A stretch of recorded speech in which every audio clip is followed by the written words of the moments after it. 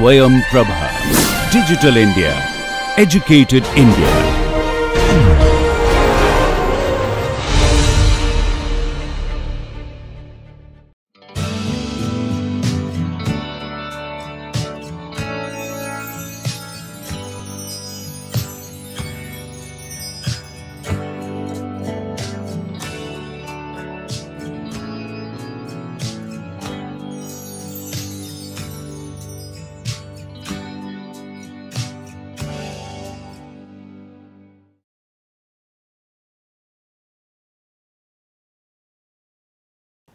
Hello viewers, welcome to this next lecture on this NPTEL MOOC course on mathematical portfolio theory.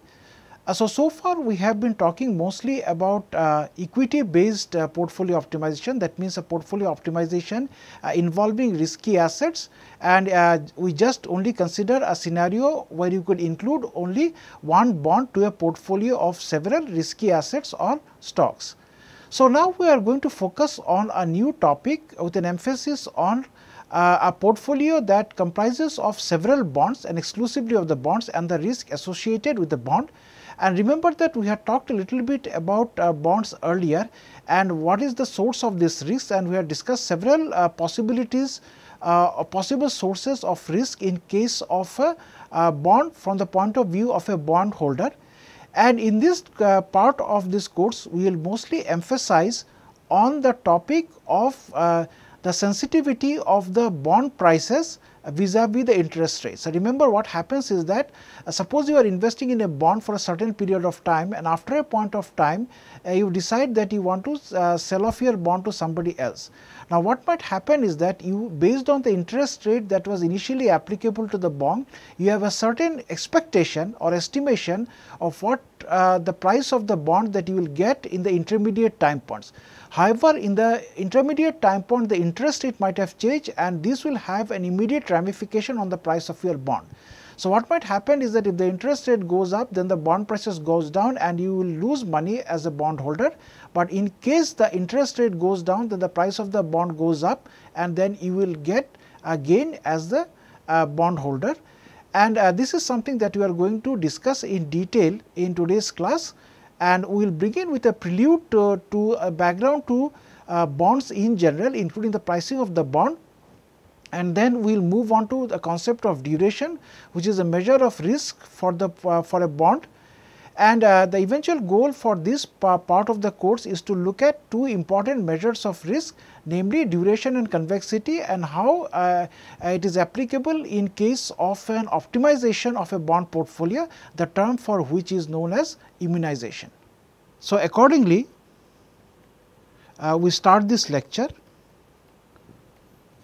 So, first of all, let us talk about bonds, and we start off with the definition of a bond. So, a bond is a financial instrument of debt involving two parties, namely the creditor and the debtor. So, in this arrangement,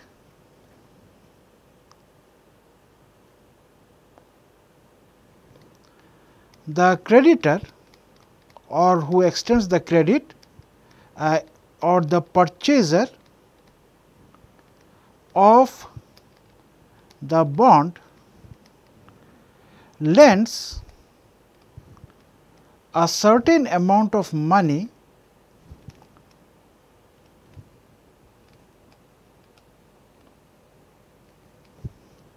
for a specified period to the debtor or issuer of the bond, and in return the debtor issues a bond to the creditor which promises the repayment of the amount borrowed from the creditor along with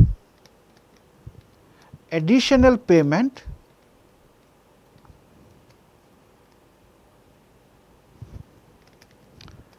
known as interest.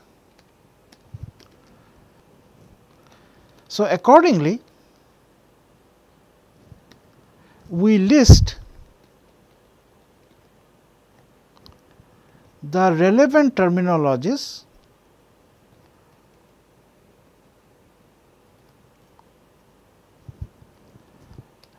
as follows.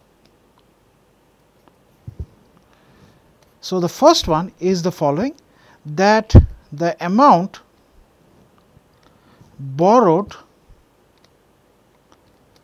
by the debtor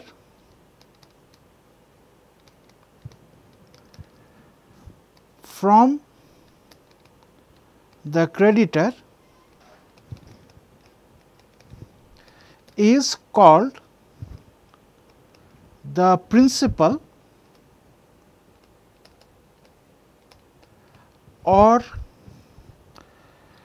par value or face value. The second terminology is the regarding the time. So, the time period for which the money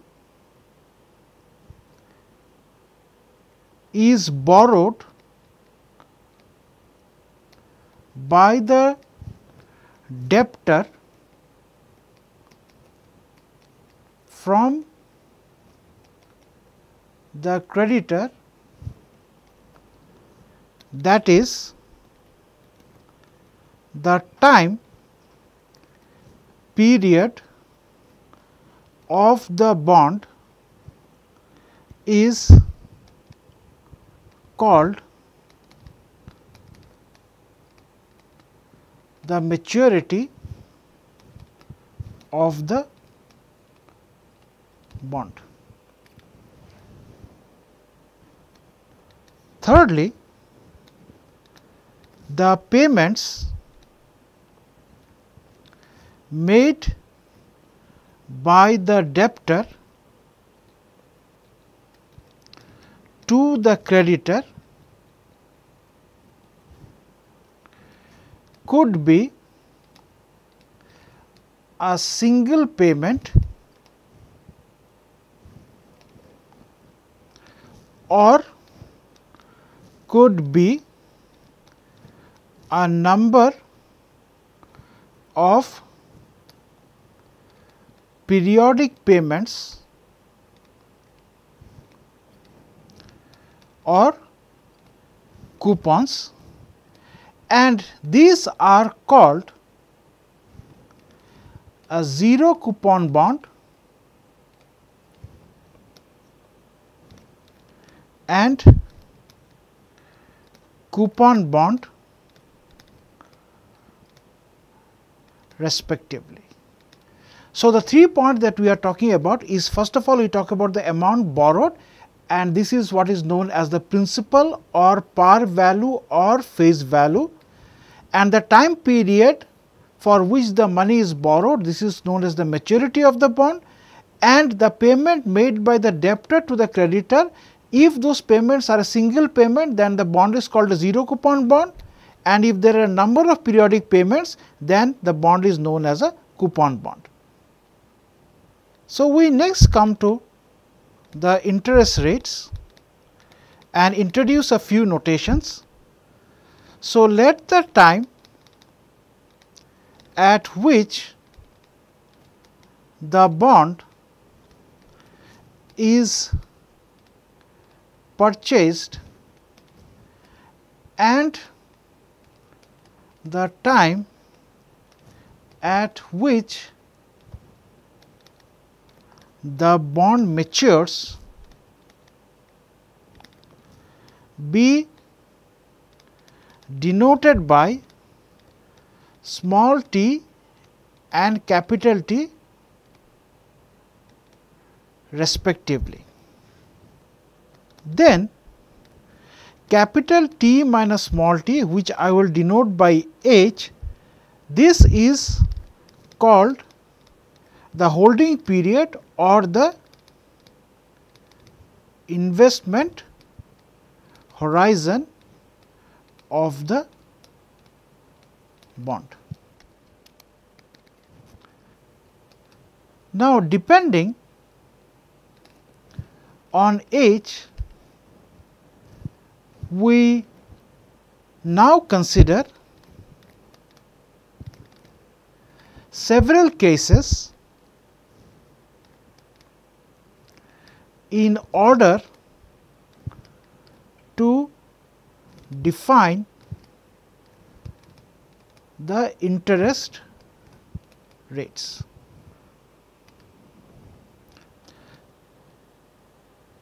So, the first one is when h is less than 1.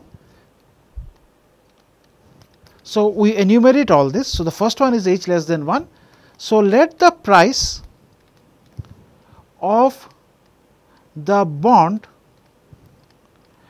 at time little t and the par value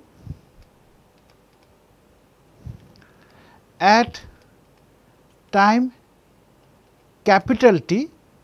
So, the single payment here, this is sometimes referred to as the par value. So, this par value at time t for a 0 coupon bond be denoted by Bt, B of little t and B of capital T respectively. Then the annual rate of simple interest for the bond is defined as R is equal to 1 over capital T minus small t is equal to into B of capital T minus B of small t over B of small t. So, here the term within the parenthesis is the return during the investment horizon h in number of years of the investor. And observe that from this relation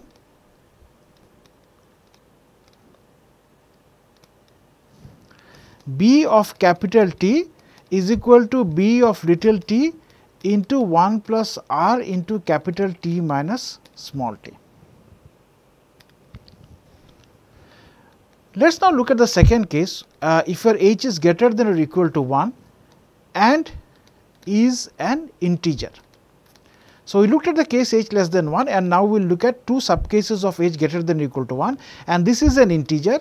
So, in this case we have the relation B of capital T is equal to B of little t into 1 plus R raised to capital T minus small t and for the third scenario of age being greater than or equal to 1 and is not an integer, in this case we have the following, that capital T minus small t will be some alpha capital T minus small t plus beta capital T minus small t, where so it is capital T minus small t is getting decomposed into two terms, where the first term of alpha capital T minus small t and a beta capital T minus small t, these are the integer. So, basically I take capital T minus small t and decompose it to an integer and a decimal part. So, alpha t minus t is the integer part and beta t minus t is the decimal part respectively. So, accordingly we have the following.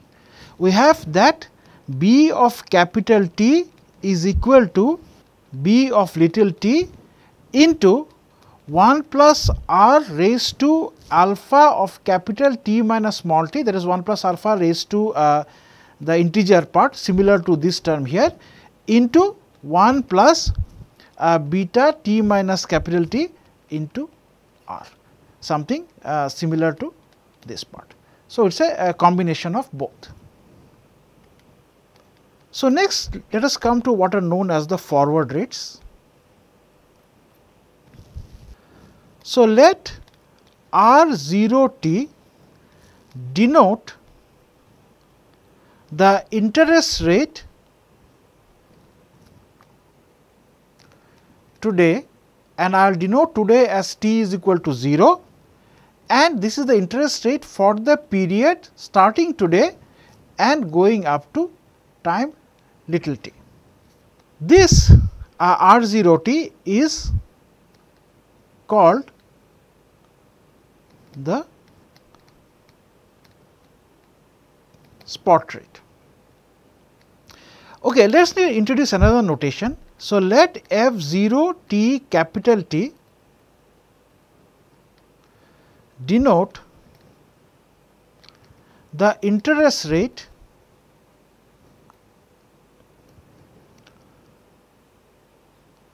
decided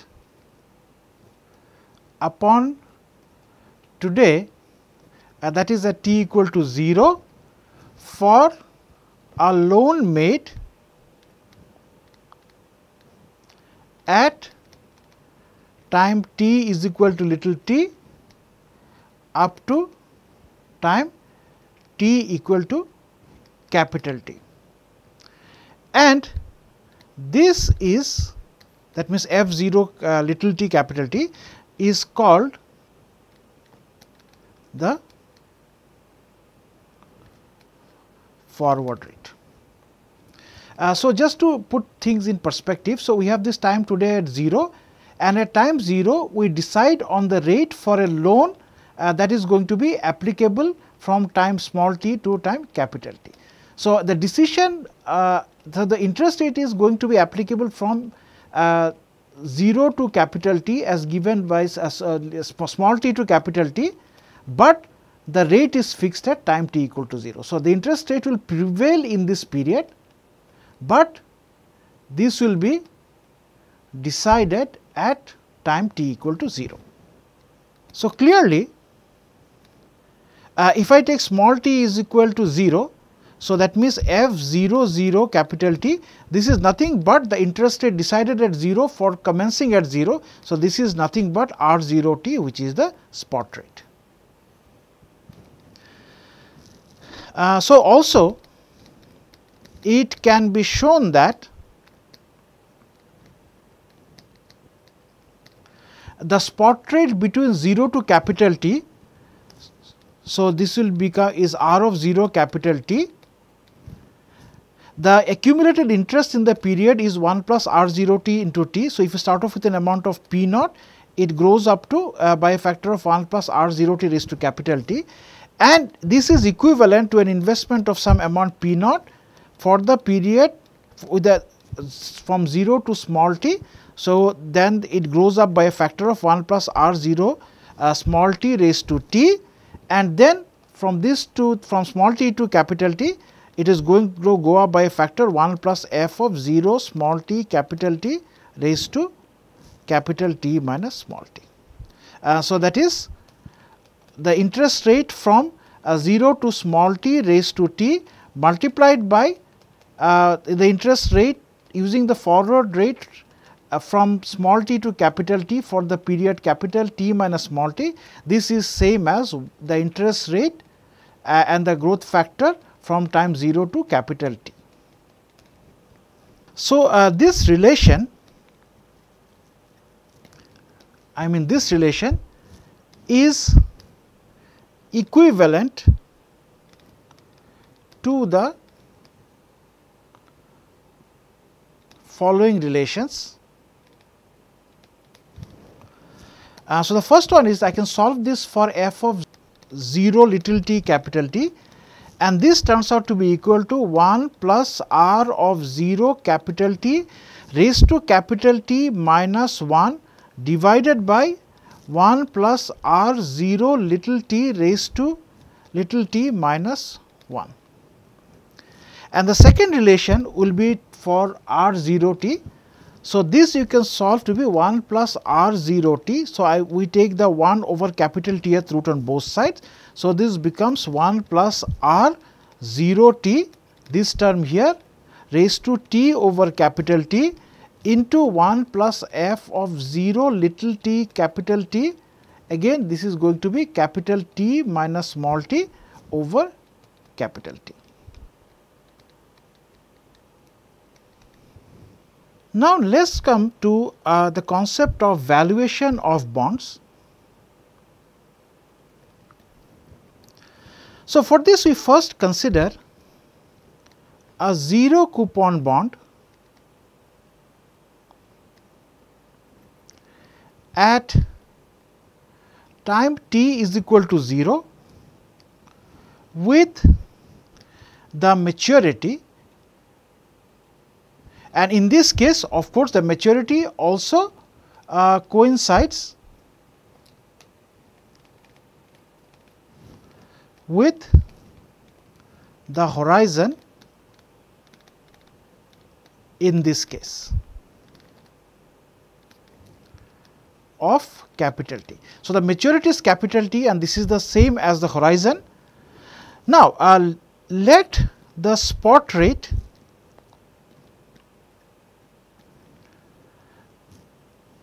for the bond, and remember the bond is from t equal to 0 to capital T. So, the spot rate for the bond be r 0 capital T, and the par value, and remember what is the par value? Par value was basically the payment received at the end by the creditor.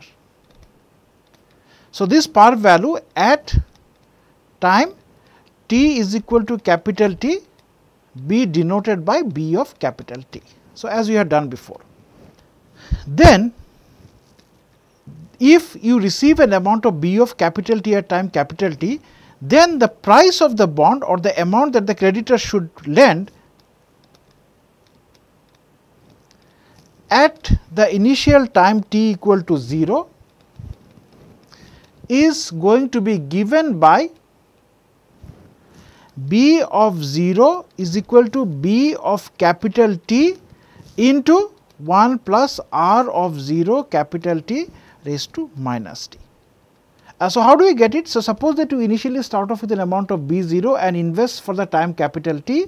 So, this will go by a factor of 1 plus R0 capital T raised to t, and this is going to be B of t. So, getting this term on the other side gives us this relation. Okay, now that we are done with the 0 coupon bond, so we now consider the case of a coupon bond which pays or has payouts of periodic coupons in addition to the par value. So, in the 0 coupon bond you only had the par value, but now in case of coupon bonds in addition to the par value you will have periodic coupons. So, accordingly we need to have a notation for this coupon. So, in this case we let the coupons be denoted by C of t for t is equal to 1 to all the way to capital T. So, these are the bunch of periodic coupons being paid at time t equal to 1 to all the way to capital T. Note that, so you have to be very careful that when we talk about the coupons, we have to be careful about the last coupon. So, note that C of capital T is not just the last periodic coupon, but it is the last coupon plus the par value of the bond B of capital T. Further, let R0 t be the spot rate of the horizon for t is equal to, so for the horizon little t, for little t equal to 1 to all the way to capital T. Then the price of the bond at time t is equal to 0 is given by the following. So, it is going to be C of 1 into 1 plus R 0 1 raised to minus 1 plus C of 2 1 plus R 0 2 raised to minus 2 all the way to the final coupon C of capital T into 1 plus R 0 capital T discounted back to time 0. So, this is the basically from the this is essentially what you had seen in case of the 0 coupon bond, and this entire sum is going to be equal to B 0, and this is going to be summation in the compact form summation of C t into 1 plus R 0 t raised to minus t, t is equal to 1 to capital T. We now consider a particular case as far as the coupons are concerned, where the coupon bond pays coupons of identical amount, that is all C of t is equal to C for t is equal to 1 to all the way to capital T, and the par value as before is B of capital T at time small t is equal to capital T. Further, we let the spot rate R 0 t be denoted by some little r for t is equal to 1 to all the way to capital T. Then B 0, what was B 0? So, B 0 was summation t equal to 1 to capital T from here into C of t into 1 plus R 0 small t raised to minus t. So, in this particular case this becomes summation t is equal to 1 to capital T C of 1 plus R raised to minus t plus B of t into 1 plus R raised to minus t. So, this can be rewritten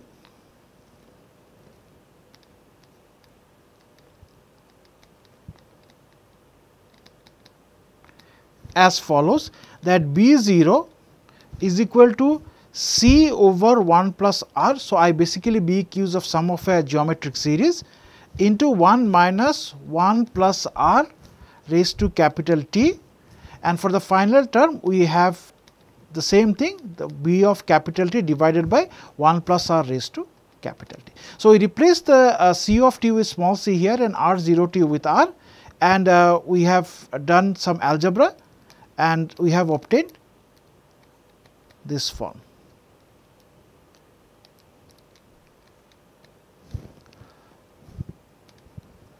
We observe that B of 0, this is going to be C over R as t tends to infinity. So, in this expression, if we let t tends to infinity, we will have B 0 is equal to C over R. So, in practice, you might wonder what is this infinite maturity. So, in practice, the scenario of this t tending to infinity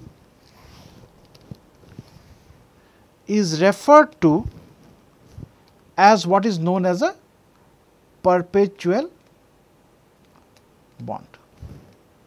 Okay, so coming back to this relation, so we finally get that B 0 over B of capital T, that is dividing both sides by B of capital T, this will be C over B of capital T on the numerator divided by 1 plus R into 1 minus 1 over 1 plus R raised to capital T plus 1 over 1 plus R raised to capital T. So, this brings us to the concept of yield to maturity.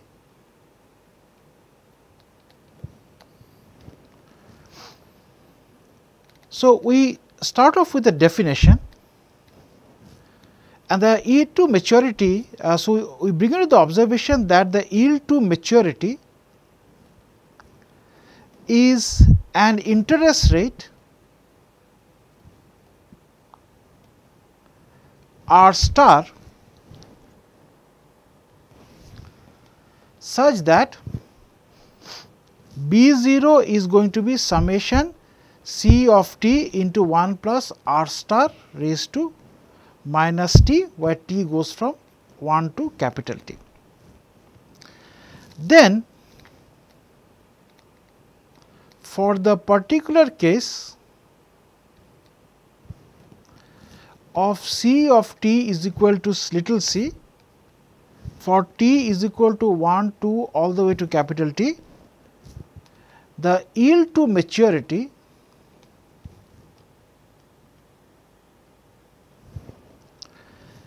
is an interest rate R star such that B of 0 is equal to summation C into 1 plus R star raised to minus t, t is equal to 1 to capital T plus B of capital T into 1 plus R star raised to minus t. So, we next come to the concept of what is known as duration, and this is the point where we start about the bond portfolio management concepts. So, duration is a measure of risk. So, it is a measure of risk just like we had in case of stock, it is a measure of risk that is associated with a bond and is a very critical component of bond portfolio management, particularly what is known as immunization, and this is a concept that we will deal with a later stage. So, the duration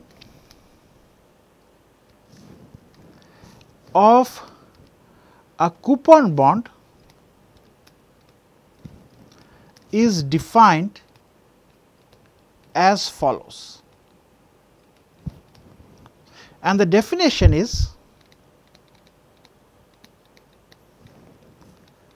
the duration is summation of t is equal to 1 to capital T 1 over b into T of C of t divided by 1 plus r raised to t. So, again we note this in the particular case. So, let us see what the duration turns out to be in the particular case of C of t is equal to C. And so, here I must just clarify one thing, that C of t is actually going to be C plus b for t is equal to capital T. So, just to remove any ambiguity as far as this notation is concerned. So, so C of t is equal to C for t is equal to 1 to all the way to capital T, then the duration is given by d. So, what does this relation reduce to in this particular case? So, this is given by d is equal to summation t is equal to 1 to capital T small c over b, because this is a constant c now, into t over 1 plus r raised to t plus 1 over b into t of capital B t divided by 1 plus r raised to capital T. Now, this brings us to the question as to why duration is defined. So, I have sort of suddenly introduced this definition, and I need to now justify as to why the duration is defined in this manner. Now, we will see that it eventually turns out that the duration as defined above measures the sensitivity of bond prices to yield to maturity.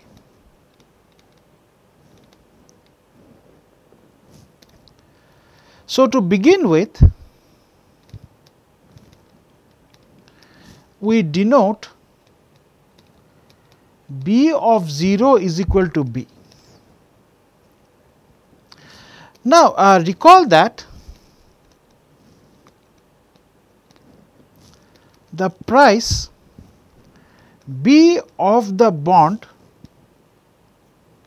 as a function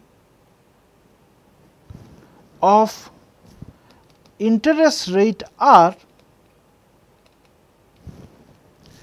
is given by B of R is equal to summation C t into 1 plus R raised to minus t, t from 1 to capital T.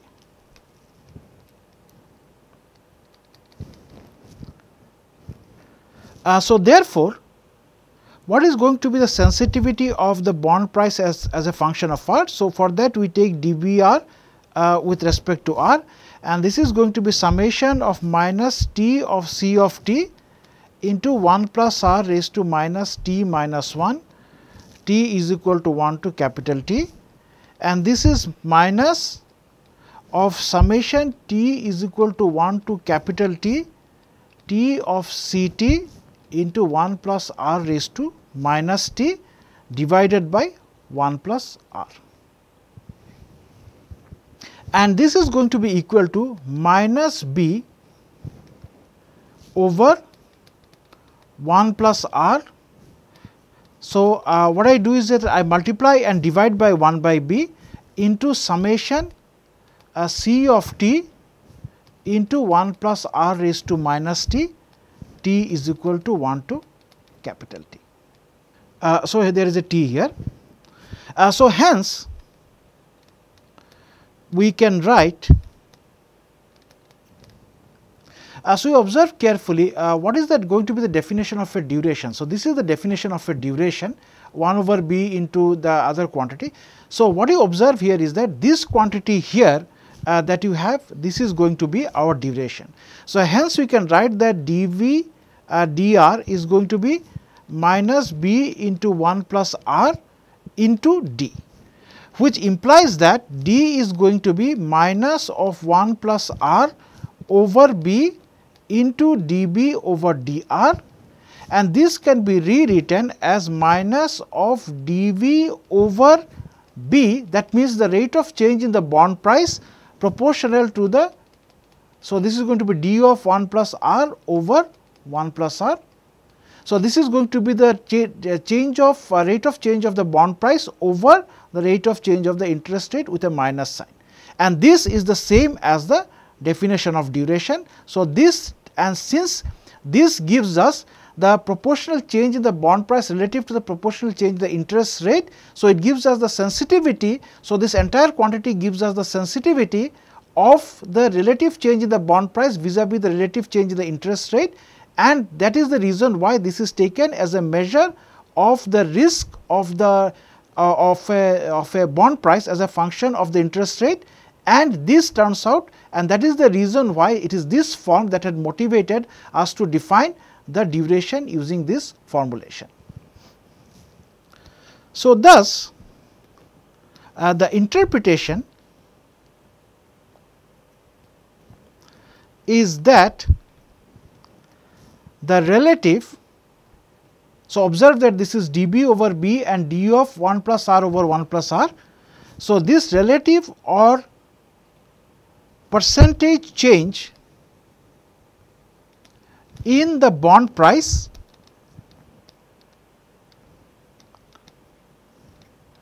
is the negative of the duration. So, if we just look at dV over B, this is going to be minus d, negative of the duration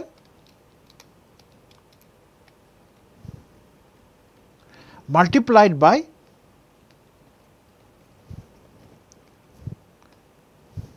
the relative or percentage change in the growth factor, that is 1 plus the yield to maturity.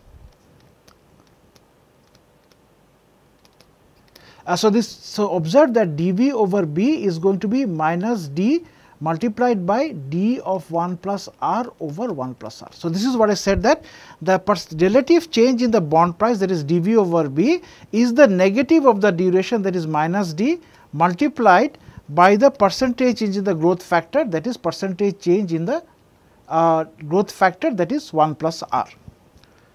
So, this means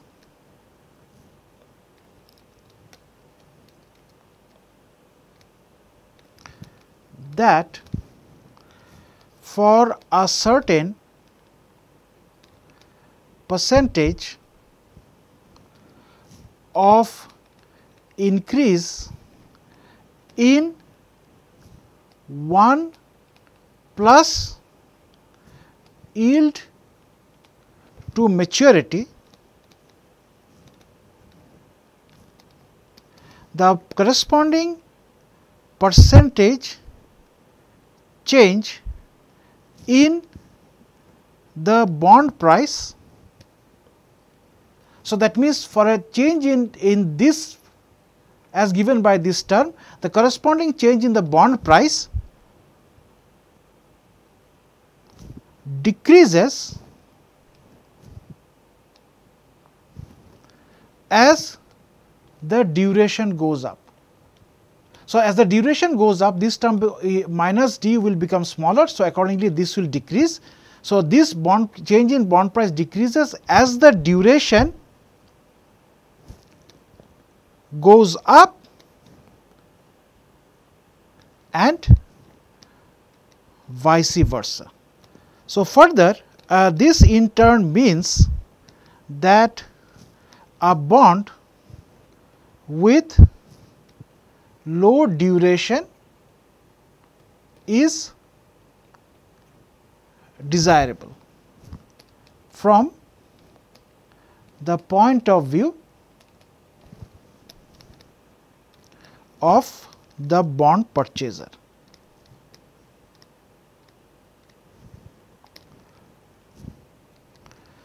So, a fallout of this definition is what is known as the modified duration, which is given by dm is equal to d over 1 plus r.